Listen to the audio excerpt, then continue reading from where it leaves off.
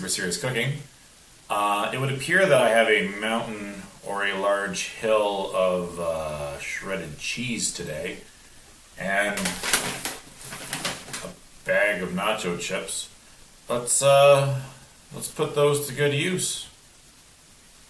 Okay, so if you haven't guessed it by now, I am making everyone's favorite salad, which is nacho salad. We have some avocado / guacamole mix that we made before. We're just going to pour it in the bottom and evenly disperse it. Okay, so now that we have that on the ground, we're going to get rid of that dirty container. Then we're going to throw some chips on top of that. It's also important to throw some of the chips on the ground. Feels that is crucial. And I'm going to have to clean that up later. Isn't that great? And then we have some sour cream and cream cheese with some taco mix, which is pretty much just chili pepper and jalapenos. We're going to pour that on there, on top of the nachos afterwards.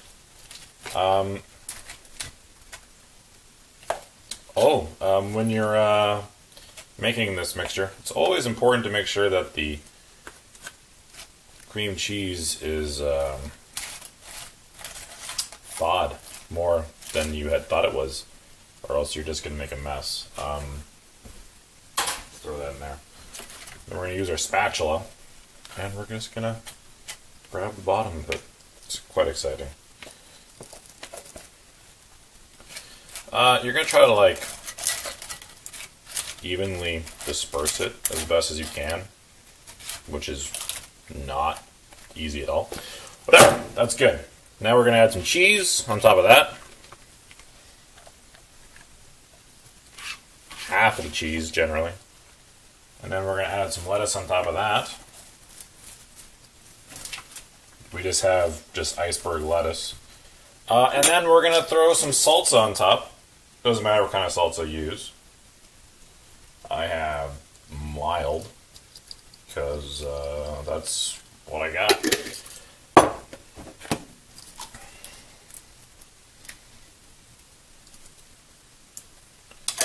About that much, and then you're going to grab your spatula again, and you're just going to try to evenly disperse that as well. Okay, cool. Then you're going to get some more chips and put that on top again. This time you're going to try not to throw any on the ground.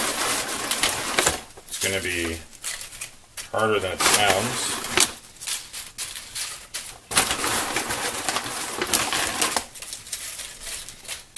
I really enjoy using chips that aren't your generic, just like yellow or beige. Okay. I like using blue or red because it looks exciting. And then you're going to take the rest of your cheese and you're going to put that on top. And you're going to try not to throw any of that on the ground as well. And then you're going to take the scraps and you're just going to go, booyah. Okay, and then you grab some more lettuce and put that on top of that. And then you want to throw the lettuce on the ground, because that's where it goes, on the ground. And there we go. You got yourself nacho salad. It's exciting. Okay, thank you for watching Super Serious Cooking. Today we made vegetarian nacho salad. It's probably my favorite kind of vegetarian nacho salad we made. Probably. I didn't make mention of this before, but after you make it, you have to put it in the fridge for at least 2 hours. You just have to do that. Yeah, so everything just sets and whatever.